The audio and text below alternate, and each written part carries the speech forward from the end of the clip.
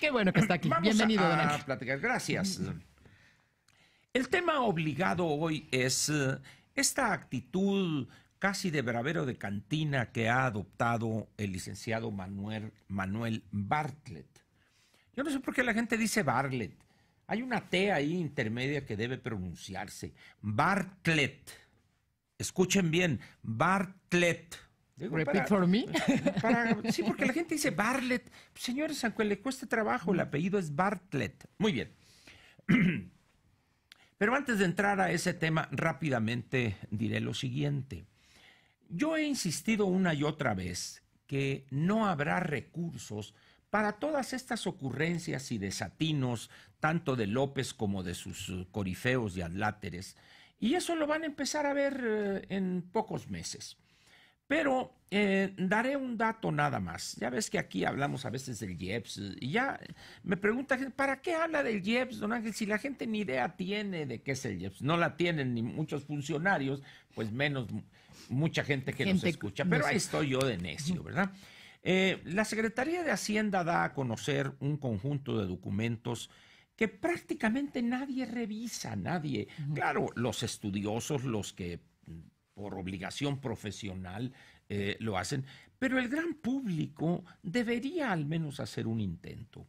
Si bien no, pues entrarle al documento trimestral es un poco más complicado, exige conocimientos más en materia de finanzas públicas, economía, etcétera, pero hay un documentito que la Secretaría da a conocer y pocos lo utilizan, es la información mensual sobre las finanzas públicas y la deuda pública. Yo tomo cada mes de ahí un concepto, porque viene desglosado el IEPS por concepto de gasolinas y diésel. Es un muy buen indicador porque lo puede uno comparar con la proyección que hizo la misma Secretaría de Hacienda para este año, que se aprobó en la Ley de Ingresos el año pasado.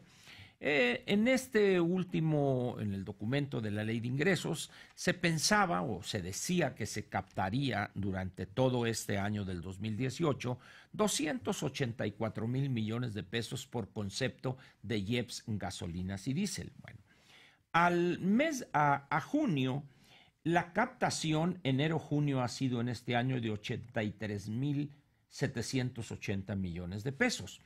Cuando el año pasado, para este mismo periodo, es decir, el primer semestre, fueron 110,000 millones. Es decir, hay un desfase a la baja de 27,000 millones de pesos, 26,000 y tantos, cerremos en 27,000. Si esta tendencia continúa, es muy probable que el faltante en el IEPS sea alrededor de 50,000, 52,000 millones de pesos durante todo el año. Algunos dirán, bueno, pero es que el barril de petróleo que hemos exportado tiene un precio mayor en el mercado internacional. Sí, pero estamos exportando menos. Pero buscamos decir, bueno, sí, aquí hay menos, pero de otra parte vamos a obtener más. Eso no debería hacerse porque estamos hablando de conceptos diferentes. Este es un impuesto que la Secretaría de Hacienda, por razones políticas, ha reducido. Salud. Perdón, creí que habías estornudado. Cuando le autorizaron un IEPS tope para la gasolina magna de 4.59, la semana pasada anduvimos, o esta semana estamos en 2.67. Es decir, este faltante o este impuesto que se ha dejado de captar, que no es un subsidio, señores, estudien lo que es subsidio, significa que la parte fiscal o la parte de los ingresos del erario está marcada por criterios políticos. Y eso es sumamente peligroso porque genera un ambiente de desconfianza para el agente económico privado que dice, bueno, si las finanzas públicas se van a manejar con esos criterios, pues prácticamente la certidumbre podría perderse. Pero en fin, eso es lo que hay en términos de IEPS. Pero vayamos rápidamente en los 18 minutos que me quedan para hablar del caso del licenciado Bartlett. Una de las cosas que me ha sorprendido a mí es la pretendida inhabilitación o pretender que no debería haber sido designado, porque además eso de designado es muy relativo, porque el señor López no tiene ahorita personalidad jurídica alguna, constitucionalmente hablando, para designar funcionarios del gabinete, porque aunque les duela a ese grupo de babiantes seguidores y ofensivos seguidores de López, él nomás es candidato triunfador. Nada más. Entonces, que él designó a licenciado Bartlett, el señor no designó a nadie porque no está como candidato triunfador entre sus facultades. Entonces, eso es nomás para aclarar, ¿no? Para que le bajen 3 rayitas. Pero él afirma, él va a ser el próximo director general. Bueno, eso sí, él puede decir eso y puede decir lo que quiera. Muy bien. Pero el argumento que utilizan es el fraude del 88. Y es que la caída del sistema y es todo ese choro. No voy a entrar en esas honduras porque, como dijo aquel, si no sé nadar en lo bajito, menos en lo hondo, ¿verdad? Entonces, aun cuando hubiese él hecho todo lo que dicen que hizo, ya habría prescrito. Porque estamos en el 2018, hace 30 años, señores, por favor, volteen ustedes la vista 180 grados y vean al futuro. El licenciado Manuel Bartlett no debe ser director general de Comisión Federal de Electricidad, ni el ingeniero agrónomo Romero Oropesa, ni la maestra en química o no sé qué, Rocío Nale, deberían tener puesto alguno en el sector energético del Estado mexicano, por la simple y sencilla razón de la visión de futuro que tienen. El problema con el mencionado eventual director de CFE y el mencionado director eventual de Pemex y la mencionada eventualmente secretaria de Energía es la visión que tienen del desarrollo energético del país. Viven en el antepasado y los 3 han llegado ahí o llegarían eventualmente por la visión que tienen de los años 60, los años 70 del mundo de la energía. Lo que no, esa idea de que no es que Bartlett ha defendido, etcétera. Bartlett no ha defendido nada, ha mantenido una posición ideológica de oponerse a ese fantasma que llaman el neoliberalismo. Yo quisiera que esos que utilizan el término lo definieran de manera precisa.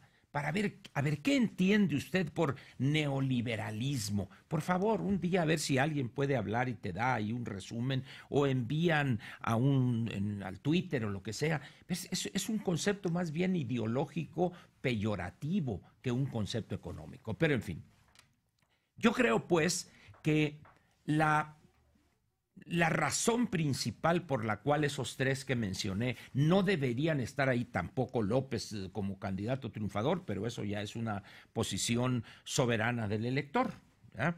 Es su visión, repito, de futuro. ¿Cuál de esos 3 que mencioné, han dicho una sola palabra en relación con la sobrepoblación laboral de esas 2 empresas productivas del Estado, de esos contratos colectivos de trabajo que son una concentración de la corrupción más burda que puede haber? Ese es uno de los grandes problemas. Hay otros, el atraso técnico, la bajísima productividad, etcétera. Pero se empieza con esa forma de cooptar a los trabajadores, comprarlos, para utilizar un verbo que suena un tanto vulgar, esas prestaciones sin el menor sustento. Cuando uno analiza el rendimiento por trabajador en cuanto a extracción de petróleo se refiere, o en el caso de la Comisión Federal de Electricidad, y eso no lo dice Bartlett, ya me voy. No dice que por cada trabajador en activo hay un jubilado en Comisión Federal de Electricidad. No hay empresa que aguante eso. Y con unas prestaciones de locura. Eso es lo que deberían decir en vez de andar con esas generalidades y que las refinerías y que la mentira que te eché. No hay dinero.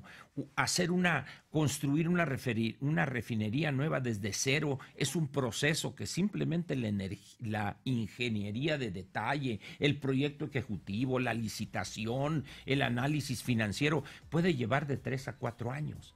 Es decir, es una frivolidad la actitud que adoptan estas personas. Pero en fin, yo creo pues que la razón por la cual el licenciado Bartlett y la maestra Rocío Nale y el ingeniero agrónomo Octavio Romero, creo que es su nombre, Octavio Romero, no deben estar en esos puestos por la visión atrasada, caduca, aceda, ya estoy hablando como de la Micha con tantos adjetivos, ¿verdad? Pero por esa razón no deberían estar ahí, por la visión de futuro aceda que tienen, porque van a intentar boicotear algunos aspectos de la reforma energética y llevarnos al pasado en materia energética. Esa sí es una buena razón, y no que lo del 88 y eso, parece que viven en el antepasado, pues, en fin.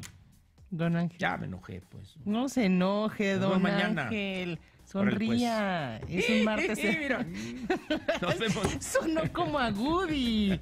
Bueno, sí sabe quién es Woody, pues, ¿verdad? Sí, claro, por supuesto. Me eché todas las películas de Toy Story. A eso te refieres, ¿verdad? Exactamente. Muy bien. ¿A quién más? Nos vemos mañana. Gracias, abrazo.